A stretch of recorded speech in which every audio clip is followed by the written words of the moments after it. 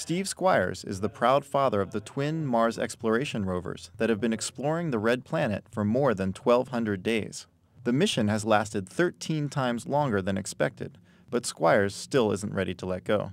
I used to have this kind of naive notion, very satisfying notion, that there would come a point in these missions when we could sit back, fold our arms and sit back and feel satisfied and say, we've done it.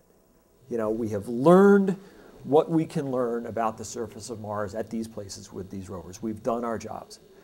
What has happened is that Mars, even 3 years into the mission, continues to throw new stuff at us, surprises, okay? And what I've come to realize and just emotionally come to terms with is whether they die today or whether they die a year or 3 years from now, there's always going to be some tantalizing thing just beyond our reach that we didn't quite get to. It's just always going to be like that. And that's, I guess, the nature of exploration. And so we just live with it. There is one thing he already doesn't miss from the rover's initial months of operation: living out his earthly days on Martian time.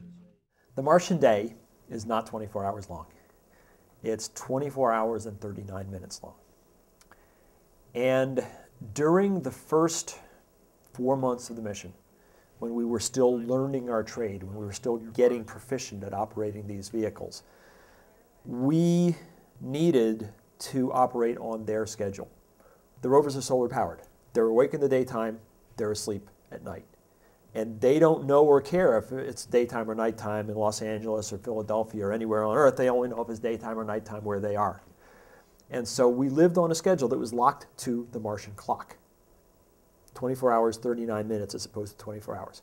So if our daily planning meeting would start, say, at noon today, then tomorrow it would have to start at 12:39, and the next day at 1:18, and so forth. And 2.5 weeks later, it would be starting in the middle of the night. And so we were on a schedule that constantly rotated with respect to Earth time. We had Martian watches. We had Martian wall clocks. We had Martian alarm clocks to wake us up. We had blackout curtains on the windows so we couldn't tell if it was daytime or nighttime on Earth.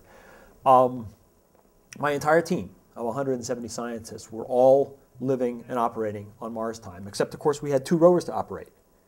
So I had to take my team and split it in half, and they're both operating on Mars time, but because the rovers are at 2 different longitudes, they're living and working in 2 different Martian time zones.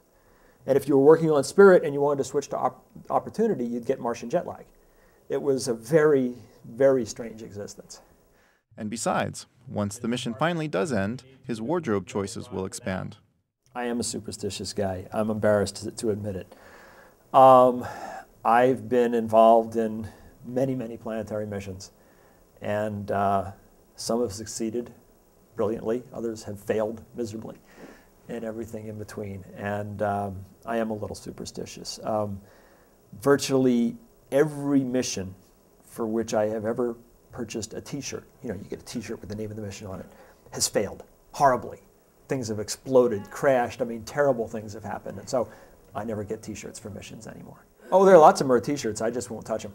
I won't wear them. You'll never see me in a Mars Exploration Rover shirt until both rovers have died. For a news video on how and why the rovers survived so long, see Science Central's story, Mars Rover Survival.